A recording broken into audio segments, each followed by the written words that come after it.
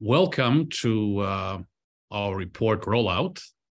Josh, let me begin by saying that our board member, Marcus Noland, wishes you all the best. He congratulates you for another fantastic report. He's unable to join us today, but he looks forward to the video recording. So again, it is with great pleasure that I introduce our report author and panelist today. Josh Stanton has just completed the second report for HRNK. This is the report we're launching today. Previously, he was the author of Arsenal of Terror, North Korea, State Sponsor of Terrorism. This is a report that was credited for much more than just highlighting North Korea as a state sponsor of terror. It played a critical role in the relisting of North Korea as a state sponsor of terror, and it set the standard, the legal standard for the listing of a state as a sponsor of terror. Of course, Josh is very well known within our Korean Peninsula Studies Circle. He has been an attorney for a few decades now with experience in military and civilian criminal civil litigation and administrative law. He served as a U.S. Army judge advocate in Seoul, in Daegu, in Pyeongtaek, in South Korea.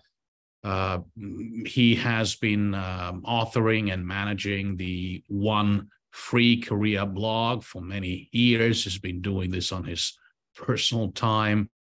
He has been widely published in the Wall Street Journal, the Washington Post, the Guardian, the Daily Telegraph, many other publications. Josh, it's absolutely delightful to be featuring your latest report. Thank you so much for doing this with HRNK. Let me credit members of our team. I'm sure you'll do the same. Raymond Ha, Director of Operations and Research, as well as Maria Carmen Corte for their good and hard work with you on getting this report finalized. So the time is short. We'll just go to you, sir. Go ahead. Greg, thank you so much for hosting this event. Thank you, Sue. Thank you, Bill. I really owe great thanks to Raymond Ha and Maria del Carmen Corte for her work all the way up to last night, working on the report. I have to give the mandatory disclaimer that the views I express today are solely my own. 10 years after the UN Commission of Inquiry released its landmark report, North Korea continues to commit what the commission called the inhumane act of knowingly causing prolonged starvation. And that is a crime against humanity. And in fact, I would argue that no crime has killed or harmed or bereaved more North Koreans than this one. North Korea's hunger situation today is as bad as it has been at any time since the Great Famine. And that is not because a series of 30 consecutive meteorological miracles caused floods or droughts to afflict only that half of Korea that is north of the DMZ. It is because of the actions of North Korea's government, a blockade of cross-border trade, an internal blockade on trade between counties and provinces, the destruction of private agriculture, the confiscation of wealth from private traders, a new crackdown on markets and private trade, kicking out aid workers, making it impossible to monitor the food aid that Kim Jong-un does not accept, calling it poison candy, the rejection of offers of vaccines, and most culpably of all, the export of food to China and Russia for hard currency while the people go hungry.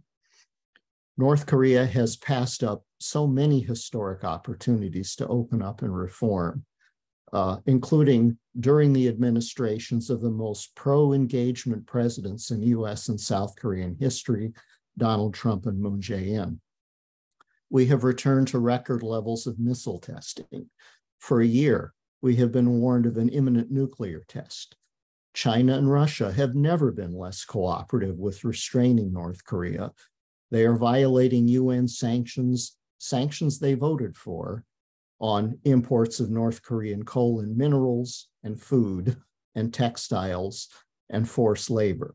And they are aiding and abetting North Korea's smuggling. How did we get here? And what does the history tell us?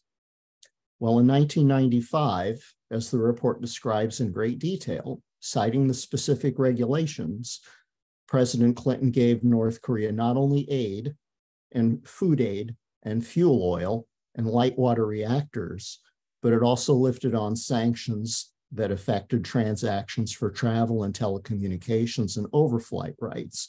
It agreed to import North Korean minerals, including magnesite. And most importantly, it authorized dollar clearing transactions through our financial system.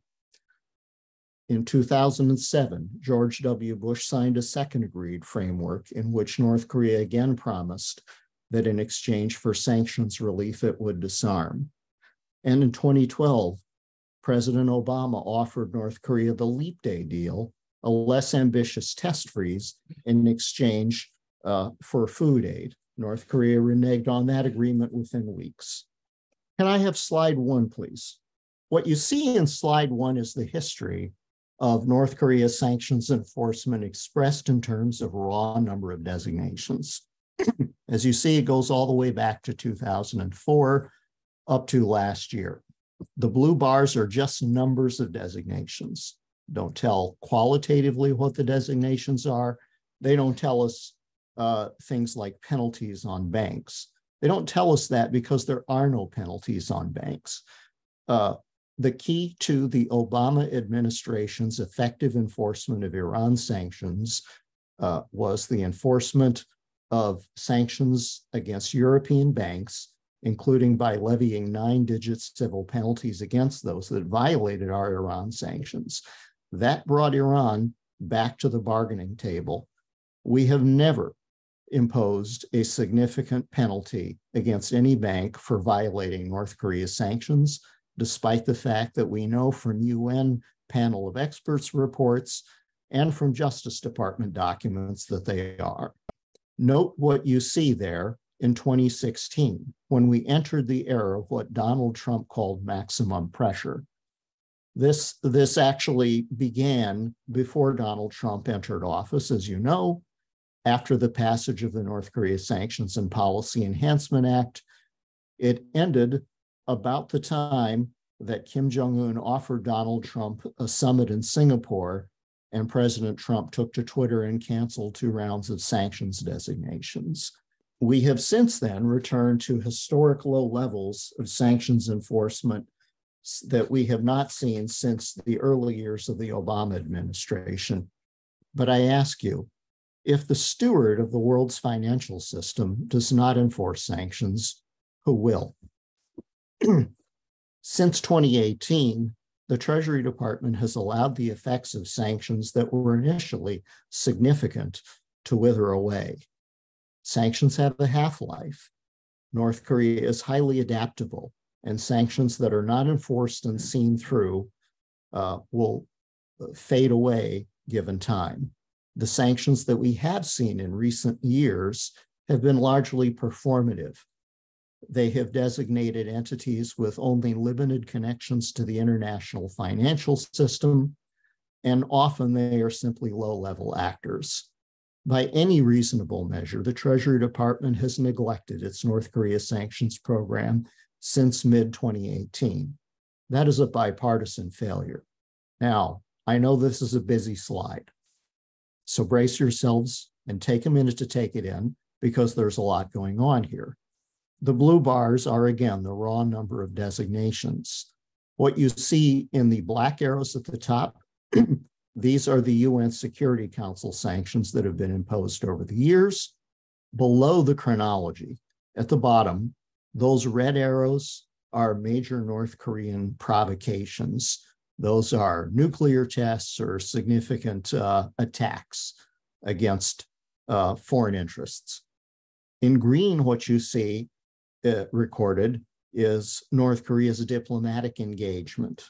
So What I posit from this is that there are a few historical correlations you see. But first, I want to make note of something, which is that North Korea has long maintained the narrative that sanctions don't affect it, and it's not afraid of our sanctions, and it has said this very publicly. North Korea's is a system where people do not like to deliver bad news to Kim Jong-un, and what people had no doubt been telling Kim Jong-un all throughout the years between 2011, when he took power, and 2018, when sanctions first started to show effects on the North Korean economy, is that the sanctions would have no effect. Around the time that it became clear that the sanctions were having an effect, Kim Jong-un, who had never met a foreign leader, suddenly became interested in meeting Xi Jinping and Vladimir Putin and Moon Jae-in, and 3 times Donald Trump. This is similar to the pattern that we saw between 2005, when we first imposed the effective Banco Delta Asia sanction, and 2007, when North Korea came back to the bargaining table and signed a second agreed framework. There is a positive correlation between effective sanctions enforcement and more diplomatic engagement, and one certainly cannot say that effective enforcement has been harmful to our diplomatic efforts. When appeased, North Korea continues to nuke up quietly. When ignored, North Korea nukes up loudly. And when sanctioned, North Korea negotiates, or at least pretends to. But its negotiation is always aimed at denying us the leverage that we need to hold it to its word. And it has been very successful in using negotiation and diplomacy to deny us leverage by lifting sanctions, as opposed to finding other ways to incentivize negotiation while holding it to its word. We don't have the leverage that we need to negotiate a durable peace with North Korea, because we have not taken advantage of the authorities that Congress has given the president. We have failed to designate some of North Korea's largest money laundering fronts, such as Glocom. The few designations that we have imposed recently have been qualitatively insignificant. We have never sanctioned a major bank for violating North Korea sanctions. Designations numerically are near record lows, and the president has never taken advantage of the many anti-smuggling authorities that Congress gave the president in the North Korea Sanctions and Policy Enhancement Act. Now, I want to address calls for sanctions relief, which come up periodically. China and Russia, for example, have proposed to lift sanctions on dual-use machinery exports and technology transfers to North Korea. They have proposed lifting sanctions on North Korea's export of statues and political monuments, chiefly to Africa, which amount to an export of kleptocracy. They want to lift sanctions on textiles and the forced labor that makes them in Chinese sweatshops, where they are often exported to the United States, as we learned from customs documents. They want to lift sanctions most culpably on seafood, which China and Russia want to buy at a discount while the people of North Korea go hungry. But to those who call for sanctions relief, I ask, which sanctions would you lift? Would these be the sanctions on the front companies that fund North Korea's military-industrial complex and WMD programs? Or would those be the sanctions on coal, much of it mined in political prison camps like camps 14 and 18, and that are used to pay for the munitions industry division that runs North Korea's ballistic missile programs? Or would those be sanctions on the exports of other minerals that fund the internal security services that maintain the system of domestic terror? Or the exports on food that raise cash for the oligarchy while the poor go hungry? These are not forms of sanctions relief that Congress would easily accept.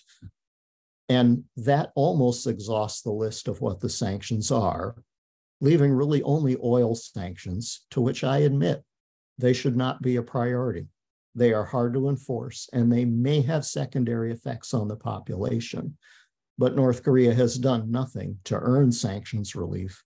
A second myth about North Korea sanctions, or sanctions generally, is that they are self-executing, that we can simply vote for a resolution or pass a law and call it done.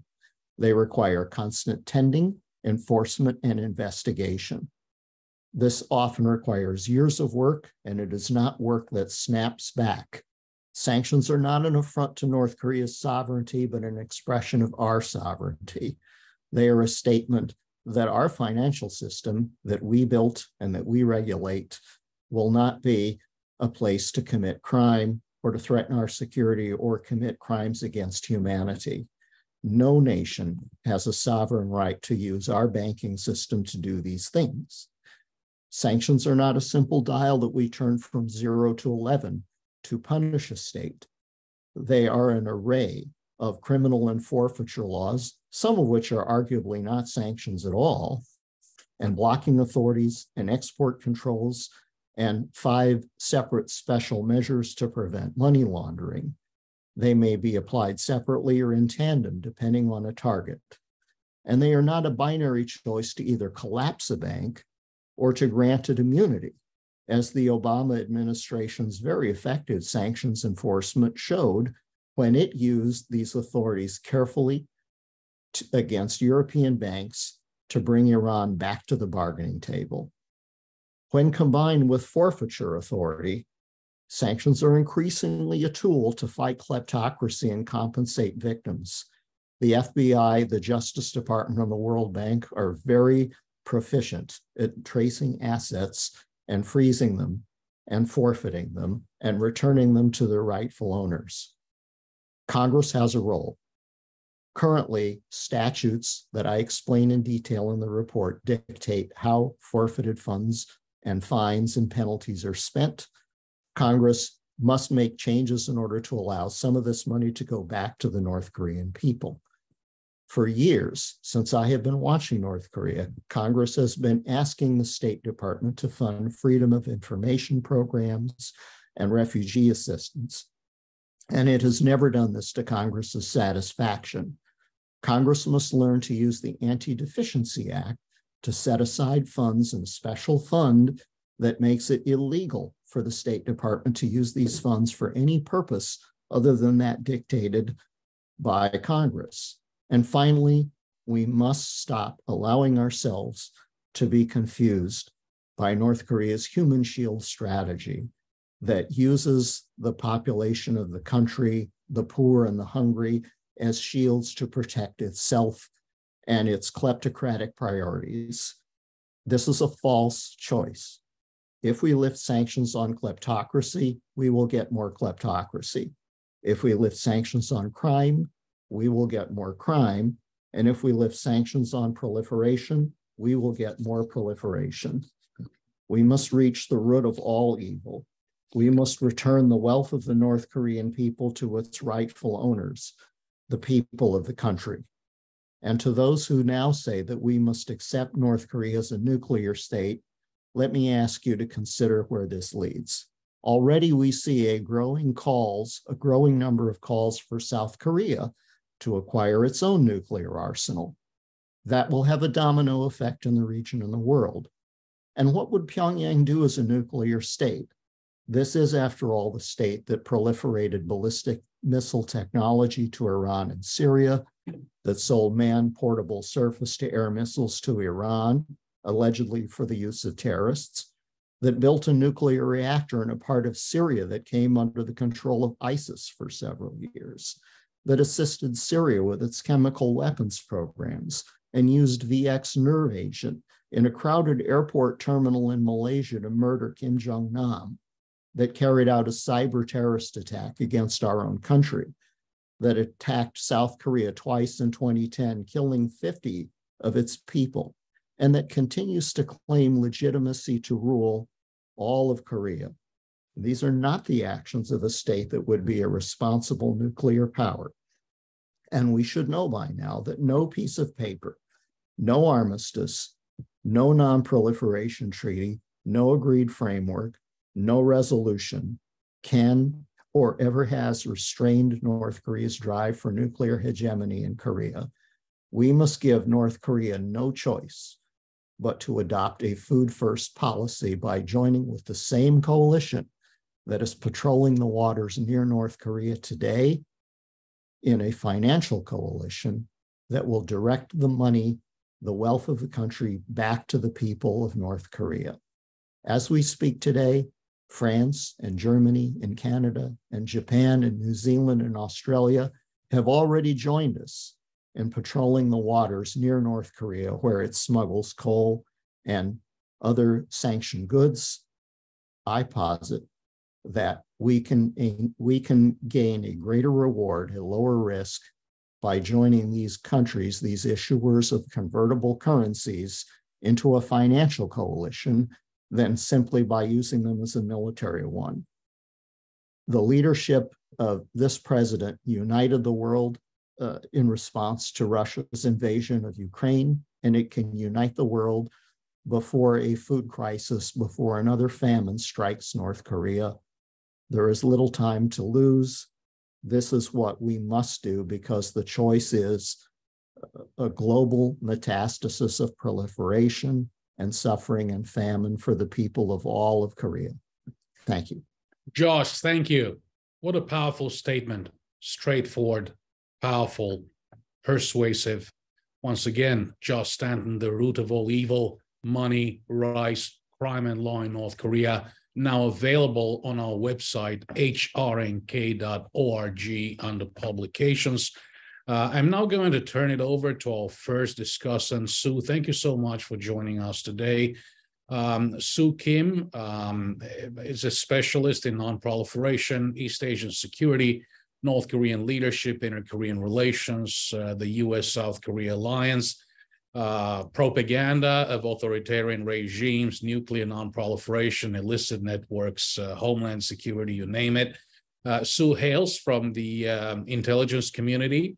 She has also been an analyst with the RAND Corporation. She's well known for the article she has published in various newspapers and journals. She's also well known for the quotes she has provided to mainstream publications on very relevant Korean Peninsula issues. Sue, we're absolutely delighted that you joined us today. Let me turn it over to you. Sure, thank you. So I read this report and there were so many thoughts that entered my mind. And aside from the technical sharpness, what I took away from this, there were three things. One, of course, is corruption of the North Korean regime. I think that's very apparent to all of us who joined this conversation today, where the regime is, where the North Korean country is, and where the North Korean people are as a result of the corruption that is rampant, and that is really innate to the lives and the purpose of the Kim regime.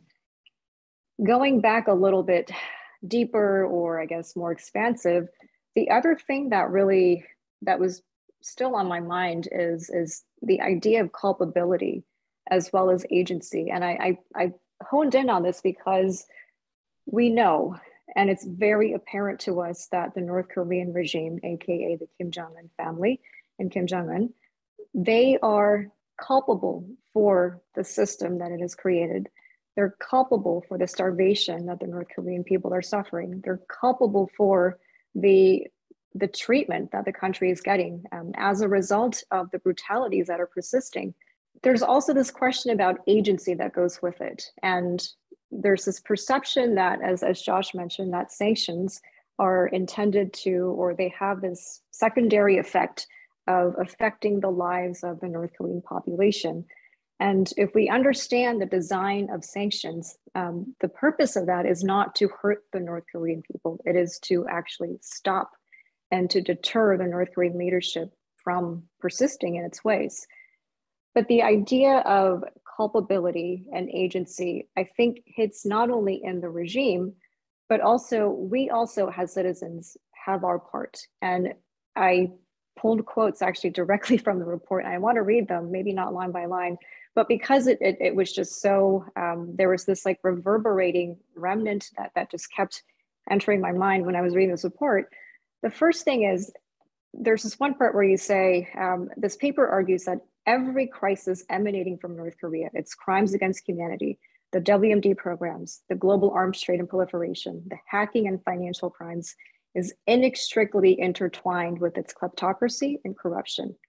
And in North Korea, the money is the root of all evil. And consequently, each of these crises points to a common set of legal and diplomatic strategies that targets all of them at their common source. And you mentioned our willful or negligent choices to facilitate Pyongyang's actions to our financial access to our financial system, our commerce, our technology, and our economy. So we know that the main culpable party here is the Northern regime. But we also have our part. We also need to do our part into ensuring that these practices are not left condoned. And I do agree with this report that because of various national interests, there's also changes in leadership in democracies where we don't see continuity in policy sometimes that prevent us from making progressive progress. That's two words. Making progress towards, rooting out what is really the systemic problem, the persistent challenge of dealing with North Korea. And we have a part in it, and for various reasons that are not really in the best interests of the North Korean population, we let this happen and we turn a blind eye to it. We impose policies, and Josh, I think you used the word performative when you were talking about sanctions, but I think policy sometimes also is performative. It barely scratches the surface of what really needs to get done, and not just the North Korea problem, but I think in many foreign policy challenges. So that left me with a lot of thoughts about some of the challenges that we face and the ways that we've been trying to approach the problem, especially right now, as we're dealing not only with the nuclear armed North Korea, but we're still dealing with Russia versus Ukraine. We're still dealing with US-China competition. We're also dealing with economic difficulties around the world. So tough choices have to be made. And I think that given the persistence of the North Korean threat, let's also not forget that the country is, it becomes a laughingstock. And we have images of Kim Jong-un where, it's a caricature. And sometimes we don't take this seriously for various reasons, but we also have our burden, I think, of responsibility as citizens of this world. If we are intent on changing policy, if we're really intent on changing the lives of the North Korean population, then there is a part of our own culpability as well, where we're not really calling it as it is, I would say. And then the other thought I had was when you mentioned corruption, Kim Jong-un, and you honed in on this as well in the report, you said that he's both the perpetrator and the victim of corruption. And that's a really interesting juxtaposition, because we know he's the perpetrator. Where's this victim coming from? But you capture it so well that he directs the corruption essential to the state's cohesion and its survival. And there's this corruption that he can't really extirpate, that degrades its cohesion and ultimately threatens its survival. So Kim, in his mind, he justifies his policies, his practices, because he is the victim of US hostile policies, of South Korea's alliance with the United States. But again, that's how he portrays the world. It pits him against the rest of us. It also pits Kim against his officials. So we're not just looking at the North Korean leadership system that abuses and violates, the rights of its citizens, but it's Kim versus the different layers and rungs, I think, of North Korean society. And to portray Kim Jong-un as a victim and a perpetrator, I thought was goosebump inducing, because it's precise. And in some ways, that's how we as Korea watchers, if we're really looking at Kim Jong-un and the regime and the system, I think properly, that would be the way to look at it. There's also this question about agency, and it goes back to corruption and culpability, is that the reframing of not just sanctions, but the reframing of the North Korean problem, it again, in your report, you mentioned that it shifts the choice away from the agency of those who actually have the responsibility and the capability for framing it. And I would say that the agency is not just on the part of Kim, but again, it's also on the part of those of us who are looking into the North Korea problem. And we've been hammering away at it, we've been chipping away at it into this thing that we are looking at right now, where there's so many complexities. It seems like a very easy problem to solve when you actually realize where the problem is. The challenge, of course, is in coordinating policy interests as well as the national interests. And again, it was a huge wake-up call, not just for folks who are learning about North Korea, but even for folks like myself who've looked at North Korea for a few years, to really reshape, and I think to repivot and realign my understanding of North Korea, but also how we're looking at North Korea as a country, as institutions, as a global community, but also as, I think, individual contributors. We're very passionate about this topic, and we want things to change for North Korean people. But how are we looking at this problem, and what is our understanding of the regime and the sole purpose of its existence, as well as the utility of sanctions? So this report answered so many questions, but I think it also left us with more questions that needed to be addressed, maybe not factually, but in terms of the morals and the ethics that should be guiding our decisions and the way that we are looking at the problem and the way that we're trying to solve the North Korea issue. So that's my biggest takeaway, and it was really, truly a privilege and an honor to be able to read this report, but also to be a discussant. Sue, thank you very much. Corruption, accountability, culpability. We have been talking about a paradigm shift in our approach to North Korea. These issues must be part of the messaging that's included in information campaigns, aiming to reach out to the people of North Korea moving forward. And Josh's report is going to make a big difference in that regard. Thank you so much. Next, we're going to go to William Bill Newcomb. Bill, thank you so much for joining us today. Bill has been a visiting scholar at Johns Hopkins School of Advanced International Studies. He's a visiting scholar at George Washington University. Most importantly, 12 years ago, then UN Secretary General Ban Ki-moon appointed him to serve on the panel of experts established pursuant to the UN Security Council Resolution 1874 of 2009. He stayed on the panel as an expert on finance until 2014. He has been a U.S. government economist with the U.S. Department of the Treasury, where he was senior economic advisor to the Assistant Secretary for Intelligence and Analysis.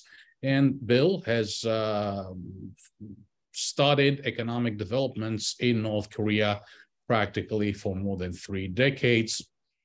He was a deputy coordinator of the U.S. State Department's North Korea Working Group, and he's also a U.S. Army veteran. Bill, on to you. Thank you, sir.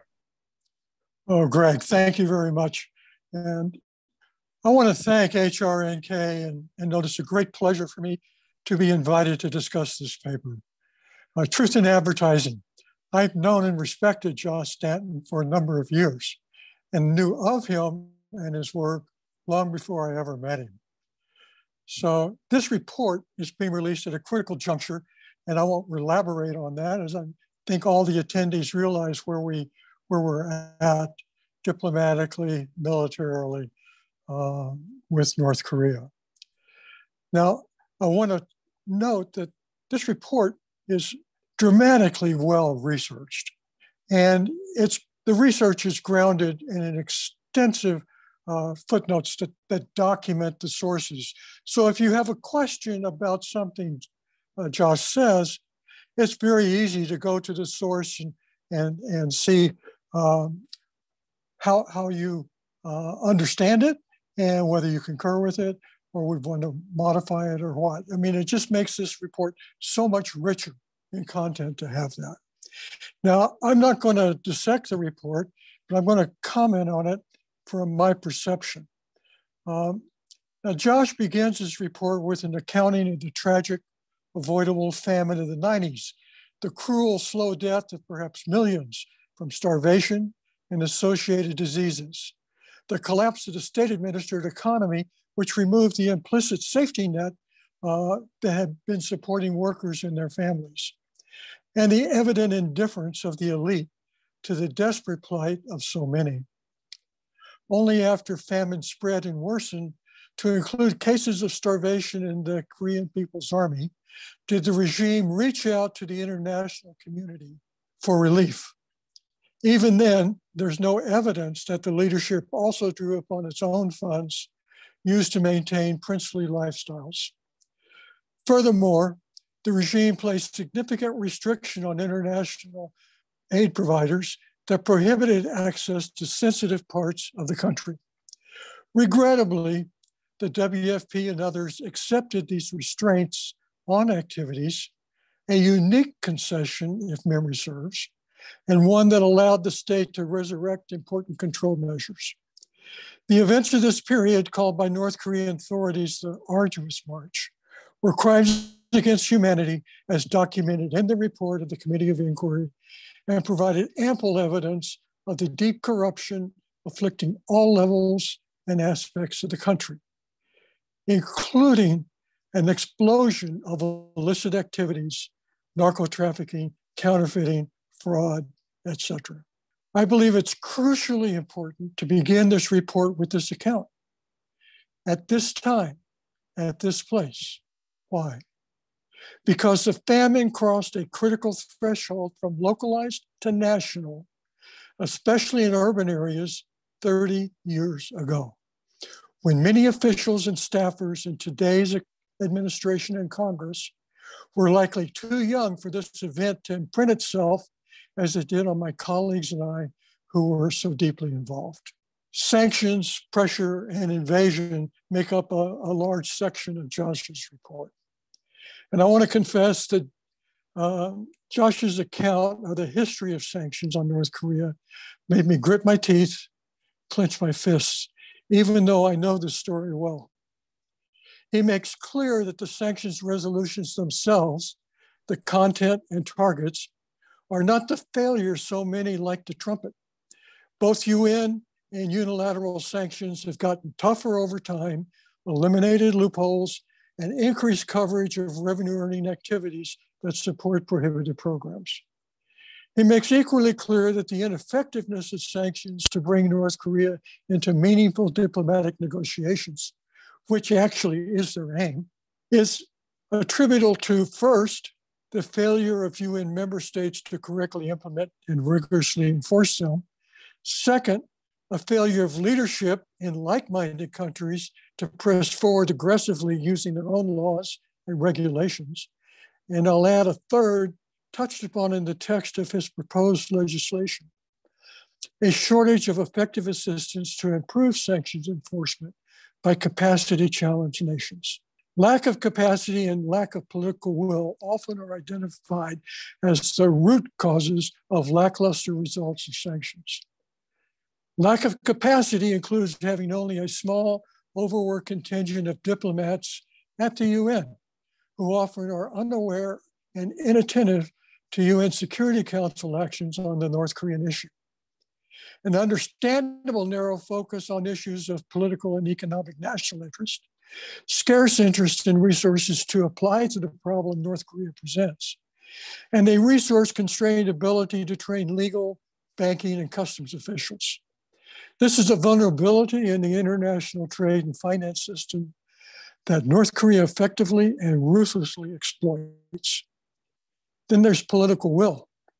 This is not solely an issue of political leaders and officials in Africa repaying North Korea for support with arms of its liberation movements, or sympathetic support for a nation willing to confront Western powers. If you want examples of that, look at some of the voting records on human rights in the UN General Assembly. It's not just North Korea's ability to exploit local corruption for its own ends. Lack of political will infects many countries for a variety of reasons, including members of the like-minded group, even the United States, in my view. To answer the question of why eludes me, I suspect an inability to sort out conflicting priorities is one reason. And I'm convinced that a ranking of priorities is the reason complicit banks in China have been spared from an OFAC listing. The record of the US shows long periods of inattention to North Korean issues, diversion of supposedly dedicated resources to other tasks, silencing of North Korean violation in interest of other objectives, very evident in negotiations with Iran, for example, and decisions to, in effect, kick the can down the road that have brought us this dangerous situation we're in today. This record shows why past legislation that Joss was involved with are necessary and why new legislation is vital. The nature of the North Korean problem itself shows why an all-of-government approach is the only way to proceed. Joss Stanton, using his talents, knowledge, and expertise, has offered a legislative way forward that holds promise of gradually bringing change, both to eventually overcoming the current diplomatic impasse, and importantly, to the improvement in the lives of North Korean people themselves. Gains at first may be hard won, but perseverance achieved by overarching agreement and support from one administration to the next could possibly, and one Congress, from one Congress to the next, could possibly attain a significant payoff. Maybe you want to look at it like compound interest benefits your financial position. While all the proposed legislation package in John's report may not be politically attainable at this time, in my view, it's urgent to begin the process of exploring them with the administration, the Hill, and our like-minded allies. Thank you all very much. I really encourage you to acquire, read, share, and discuss this report. Thank you, Greg. Bill, thank you very much. Terrific. Lack of capacity and political will. We've seen this so often over the recent month, this willingness to wave the flag of surrender just because apparently or declaredly sanctions are not working. You've made great points, all three of you today. And Josh's report is indeed going to be a building block in this effort to seek a new paradigm in our approach to North Korea.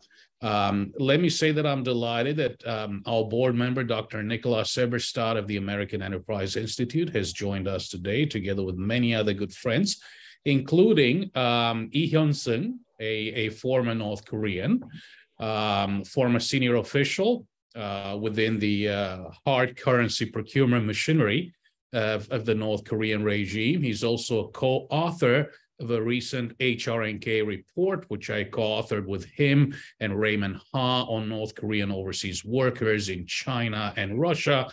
Hyun-sung says that according to multiple South Korean media outlets, several South Korean companies sold ships and purchased coal from North Korea.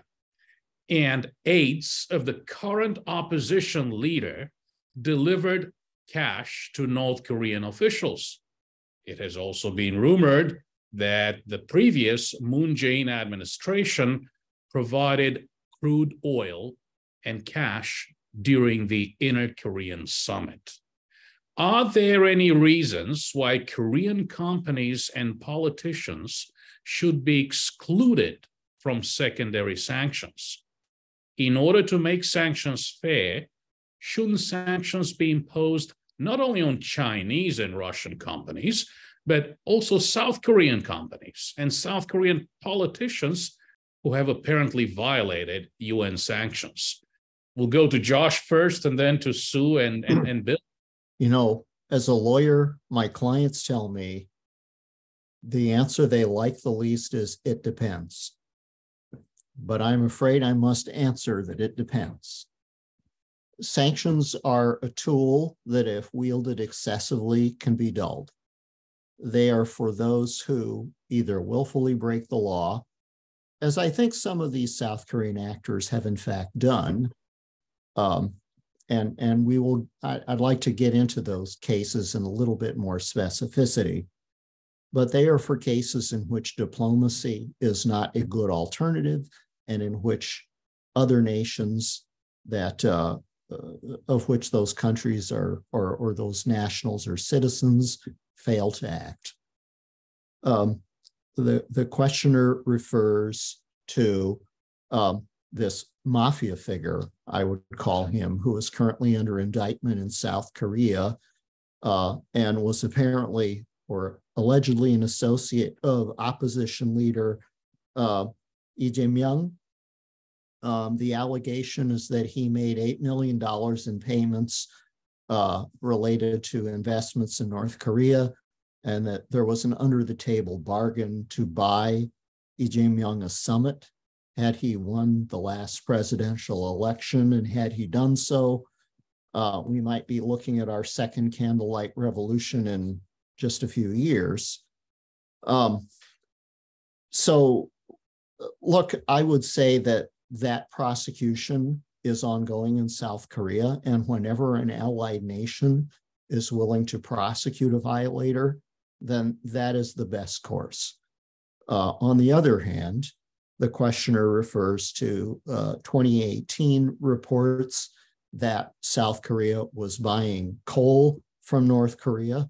I suspect it was probably smuggled through the Russian ports of Omsk or Nakhodka, which have historically been smuggling hubs for North Korean coal.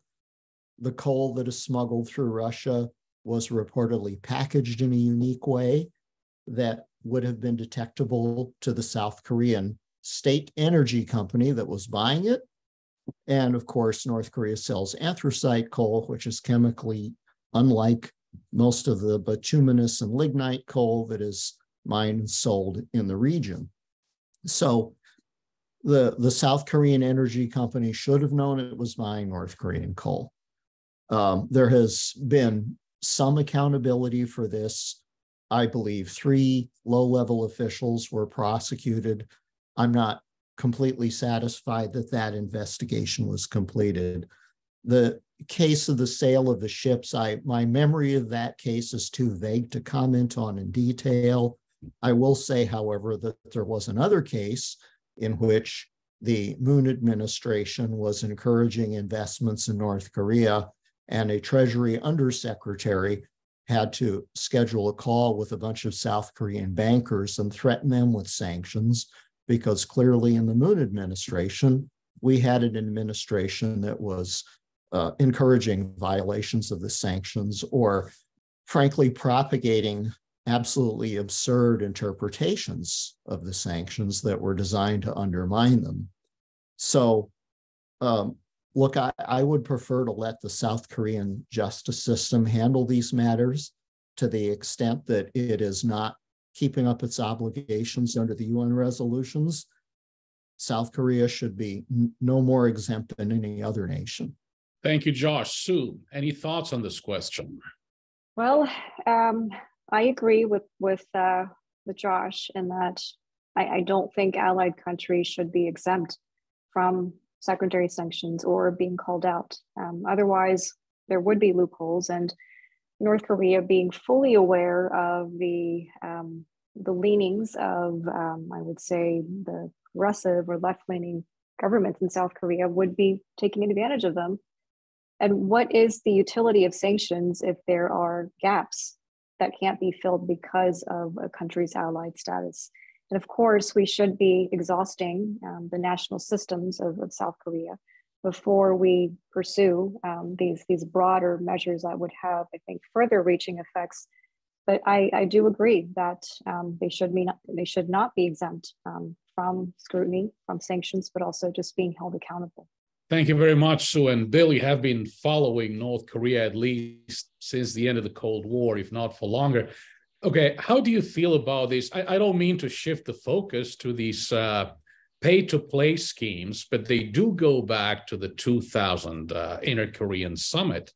According to good friends of ours, Don Kirk, Kim Ki-sum, Well, $500 million went up north. The figure appears to have been 1.5 billion.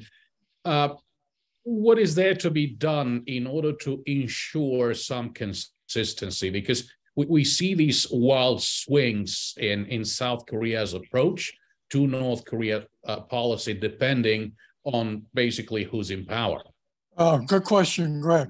And yeah, I followed that. If we go back to the 2000s, one of the more terrible parts about that bribe was that perhaps a third of that money went directly into the pockets of the North Korean military. And that's treason, in my view, absolute treason. I understand the role that presidents play in diplomacy and in dealing with North Korea. You don't get a meeting without a bribe. And then they held up the South Korean, they held up the Blue House at the last minute to get more. I understand all that, but there comes a time when you say no. And evidently a lot of South Korean politicians don't have that word in their vocabulary. So that's a shame.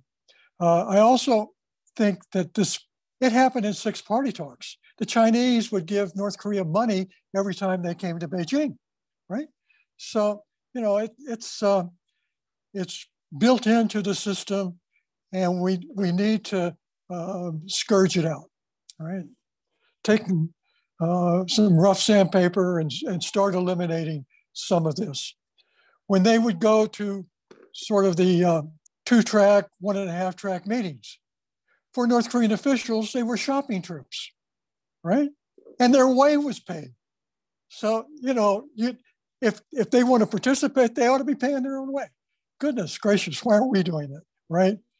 So that they can go and shop in London and so forth, as Madam, I won't mention exactly who, did. So all of this, I think we need to change the rules of the game, right? Otherwise, we're engaged in a case of moral hazard, which is to be avoided, finally, I guess. And just, I'll end right here with a quick word. It's not an echo chamber. I agree with Josh that you should let the country handle these prosecutions itself because they're violations of its own laws and regulations. But it is very, very helpful to have the uncertain threat of secondary sanctions hanging over the issue. Thanks. Thank you, Bill. And Josh, from secondary sanctions to all of the other recommendations that you make in this report, again, they need to become a cornerstone of a new approach to sanctions and North Korea policy. And that said, as you highlight in the report, the issues we address are very straightforward. We are dealing with a population, the overwhelming majority of the population of North Korea is oppressed, exploited, and malnourished, 1/3 of their children. And as you highlight in the report, on the other hand, the elites, including the inner core of the Kim family regime, indulge in expensive wines, cognac, food, yachts, Mercedes, and other expensive luxury cars. And yes, as you point out in the report, surprise, even in the purchase of 2 elephants from Zimbabwe, which is absolutely insane if you think of the differences between the haves and the have-nots in a republic that claims to be the Democratic People's Republic of Korea. It is not democratic, it is not a republic, and it does not belong to the people. Josh and Sue and Bill, let me go back to all of you for quick concluding remarks. In particular, what interests all of us is this impression that the sanctions are meant to hurt the people of North Korea. I always give the example of Josh Stanton, who went through great pains as he was designing legislation to ensure that the ordinary people of North Korea were actually protected and that the sanctions were not targeting them. Josh, you make a very important point about transparency in your report. So let me go back to each and every one of you for very quick concluding remarks. Josh, you're up first. I think that Sue and Bill both it really honed in on a key point, which is coordination. That the interagency coordination, the whole of government leadership, and the global leadership have always been lacking here. There has never been a single sanctions coordinator for North Korea who has had even a rough understanding of the commerce and treasury and customs and DOJ authorities over commerce with North Korea as it crosses through the hub of commerce in the United States. Nor has there been an understanding of how you replicate that onto a global scale and reconcile this false choice, again, between a state that is determined not to use its wealth to benefit the people and an international community that is threatened by how this regime does use that wealth. So, look, we know that the Biden administration is capable of building coalitions and exercising effective leadership. It did it in Ukraine. It can do it in North Korea. I fear that what it does not fully understand is what happens if we simply allow North Korea to be accepted as a nuclear state and to have a nuclear monopoly over our treaty allies in South Korea and Japan.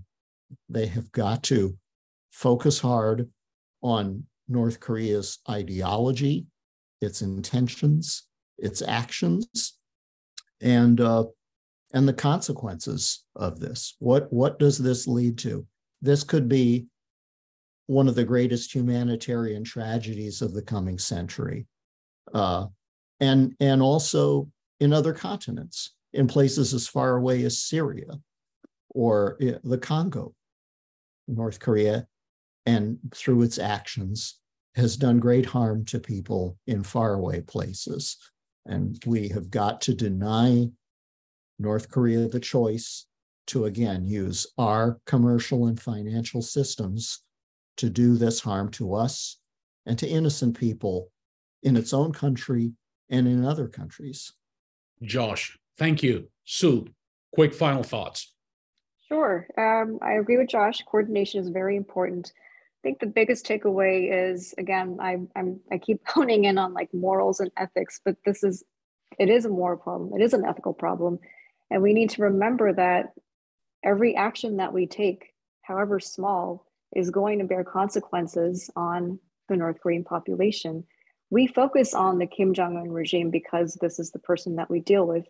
But behind the scenes, the human shields, as Josh called them, they're there, and they have risked their lives to, maybe not voluntarily, but because they don't have a choice. And every action that we take has consequences on them. And we seem to forget that. We talk about the North Korean people, but I don't really know how much of that really resonates with us when we actually make decisions. It does have reaching effects on them, and we need to remember them and also just keep them, alive as we're formulating policy and as we're hashing out solutions to handle the regime problem, the nuclear problem, the hunger problem, everything that pertains to North Korea. Thank you very much, Sue. Bill? Well, thank you. First, and very briefly, the sanctions that were applied against Iraq and the horror that they caused was the reason that the United Nations started looking into sanctions and their impact, and why, with the very first sanctions resolution on North Korea, 1718 in 2006, they were called targeted sanctions. They were not the comprehensive sanctions. But if we look at the trace of sanctions over time, they are becoming more and more comprehensive to get at the funding of the North Korean prohibited programs. And so the effect on the populace itself, narrow in the beginning, has widened and deepened. And so it is crucial to bear in mind this, if we could call them, the secondary effects of these kinds of sanctions. Not all of these broad sanctions hurt the populace. Forbidding the export of food actually increased the supply of food inside North Korea. So I think that the complaints, the protestations of Russia and China aren't worth the breath used to express them. Look at how they treat their own people and others. I think is strictly a political move. And finally, as a last comment, I would like everyone to look at the short name of the proposed legislation Josh drafted. Put it in your Google Translate. See what it says in Korean. Josh is trying to offer North Korean people a future. Thank you, Greg. Thank you so much. Mire, the Mire legislation, the future indeed. Josh, Sue, Bill, thank you so much. This has been terrific. What we need is indeed vision, coordination, and leadership. And we all know that this is going to be just the beginning. We'll have to get together. We'll have to create a nucleus of expert and like-minded individuals who will look into implementing the recommendations that Josh has included in his report. Josh, thank you. Terrific effort. Sue, Bill, thank you very much. We'll be in touch. Have a wonderful evening and a wonderful afternoon on the West Coast. Thank you.